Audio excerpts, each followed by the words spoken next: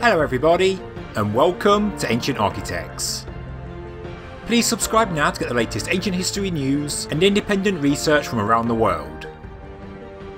As you may recall from 2017, there was the discovery of a large void inside the Great Pyramid, when the ScanPyramids Project used high-tech non-destructive methods such as infrared thermography and muography, measuring cosmic muons, to scan the Great Pyramid for hidden cavities and chambers.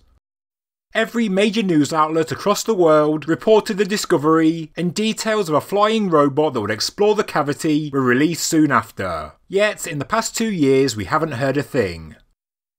One Egyptologist did hit the news to explain how the muon detectors did not actually find a hidden chamber, that it was in fact a scanning artifact, and that the results can be explained in other ways. I made a video on this, which is linked below in the description.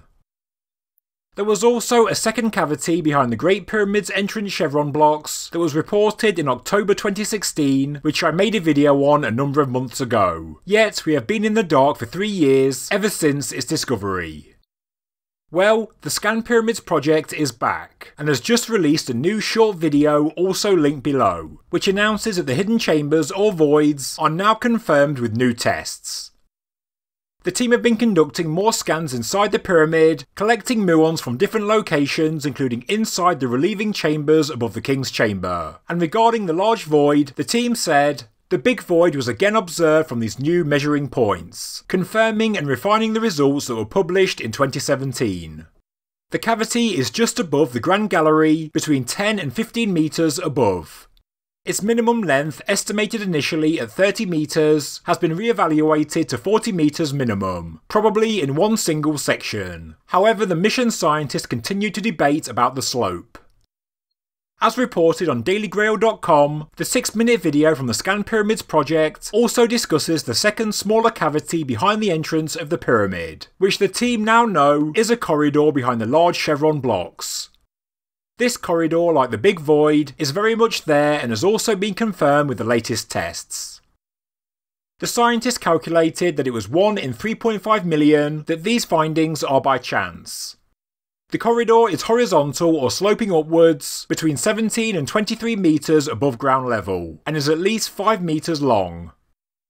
Recently, a friend of the channel, NEXT, posted a picture on Twitter of the muon detectors inside the Great Pyramid, so it was clear that the ScanPyramid studies were ongoing. And thankfully, they have confirmed that there are certainly 2 cavities inside the Great Pyramid, and possibly more.